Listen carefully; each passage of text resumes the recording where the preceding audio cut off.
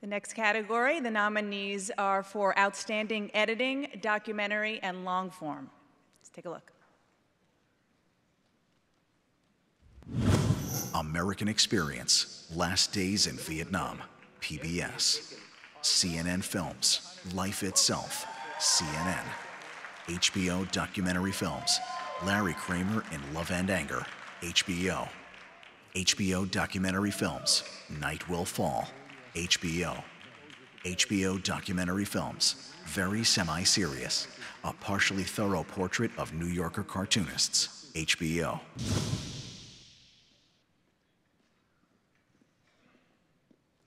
It is my pleasure to say that the Emmy goes to Life Itself, CNN Films, CNN.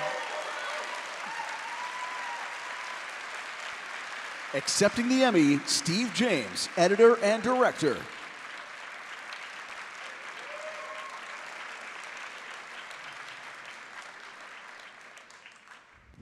Now, Gene, that's totally unfair because you realize that these reviews are relative. Benji the Hunted is not 1/10 the film that the Kubrick film is, but you know that you review films within context. And you know it, and you should be ashamed of yourself. No, I'm not. Now let's take another look at the movies we reviewed. They almost didn't care what anyone else thought about anything as long as they could try to persuade the other. And I'm not talking about just about movie reviews. I'm talking about anything in life, the tie you're wearing, what you think of that person, a book, a restaurant.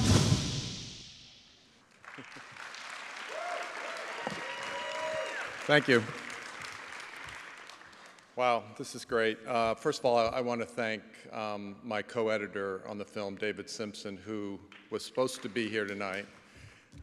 He had flight troubles this morning. I barely got out, but he didn't, and he's at home on his couch, I think, watching.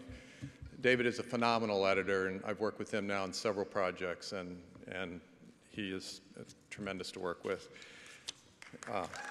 David.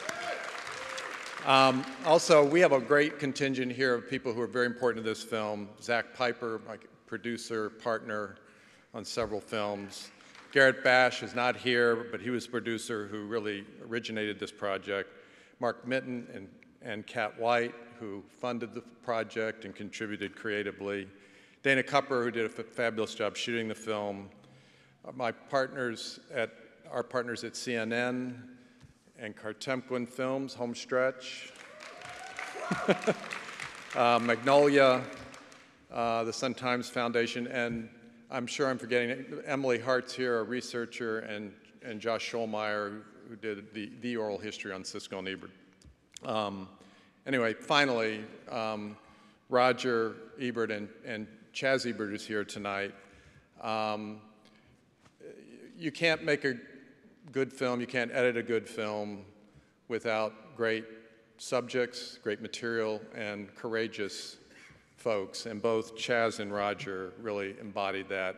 And on a personal note, it's arguable I wouldn't have much of a career if it wasn't for Roger Ebert, because he championed me early on and continued to champion, my work throughout all these years, and so it was a true honor to be able to tell his story. So thank you very much.